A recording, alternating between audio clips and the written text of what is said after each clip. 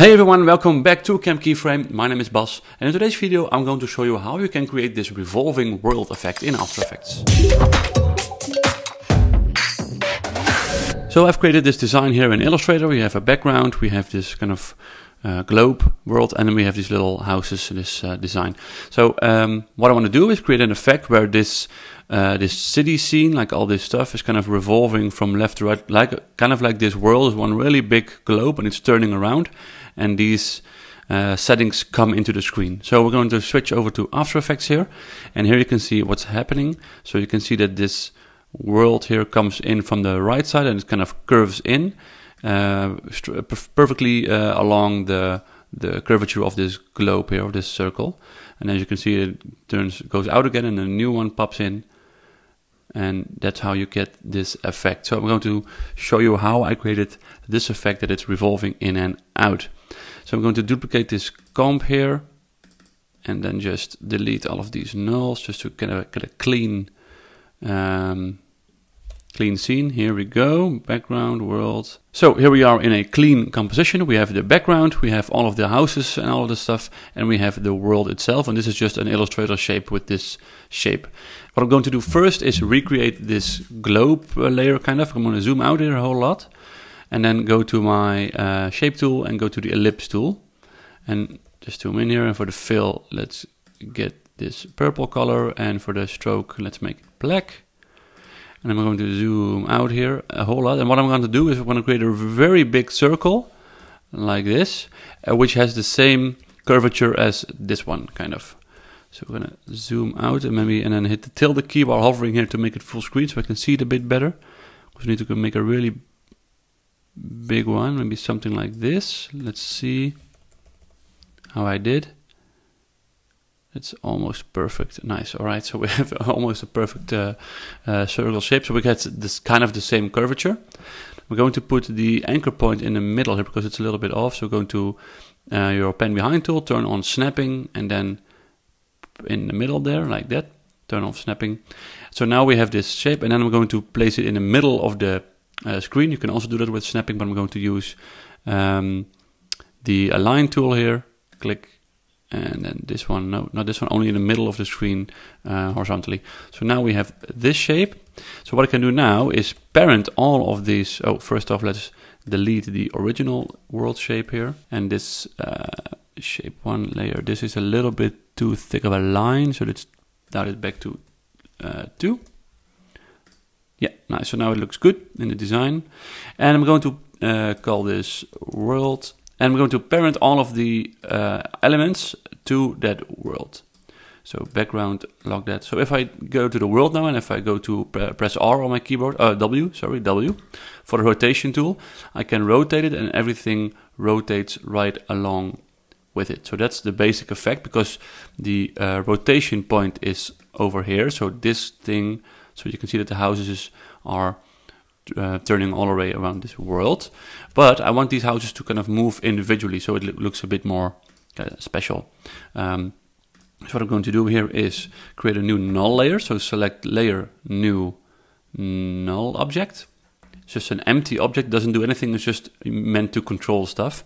And I'm going to kind of zoom out here again and then paste that over there, or place it there, and then select the middle. And if I select my null layer here, scale it up a bit, and I want this to be in the, I want this anchor point of this null layer to be in the middle of this one exactly. So if I do that, open this up. If I can do that by holding Shift and then selecting the pick whip and then dragging it to the world, and then it will automatically go right into the middle of that shape. So now the null layer is exactly the anchor point of it on the middle of this world here. So what I'm going to do now is I'm going to go up. Where am I? Yeah, here we are. And if I'm going to put it at fit, and then I'm going to rename this null to rotation 1. I'm going to duplicate this a bunch of times because I have 1, 2, 3, 4, 5, 6, 7 houses here with a little bush also.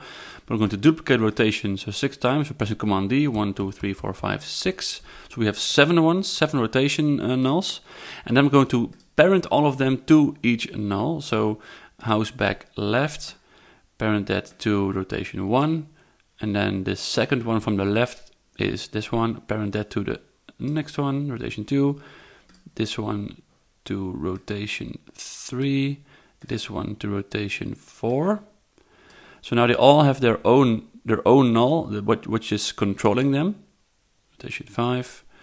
And then this one, rotation 6. And then the last one, rotation 7. Can also go here and then click on rotation 7. And the bush, let's just do that somewhere in the middle, rotation 4. So now all of these nulls are controlling these different layers here, the shape. So if I press R on my keyboard to open the rotation, if I click and drag, they all rotate exactly the same as I would rotate the world before.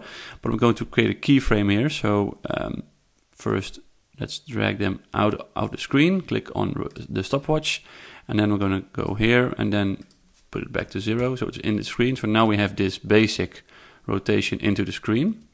Then I'm going to give them some nice easing, so select all of them, and you can do that by going to easy ease, and then in the graph editor change this, but I'm going to use my plugin, this plugin Flow, which makes it a whole lot easier. So now we have this nice curve here.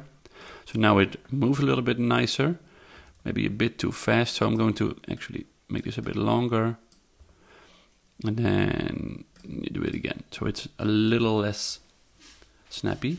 Okay, cut these layers off here for a nice view overview, and then I'm going to reposition all of these layers. So I'm going to close up the keyframes, and then I'm going to zoom in here and just replace place every null layer one frame after each other. So that means that the rotation effect now of all of these comes one frame after each other. So that's why we get this effect. So they just move right after each other, and they're all still rotating from the middle of the screen here. So that's there, the null is turning around. Just one frame with one frame of offset. So we get this nice effect. And if I want to do the same here, I'm going to click on rotation, go here, and then I want us to turn the other way here. Give that the same easing. So now they're all going at the same time. But if I want this one to go first, I just have to zoom in here, replace or shift all of these keyframes here. Do that quickly. Nice. So and now I have this effect, so it's going out again. And then if I duplicate all of these, as I did in my first composition here, I duplicated all of these layers. So this is the first one.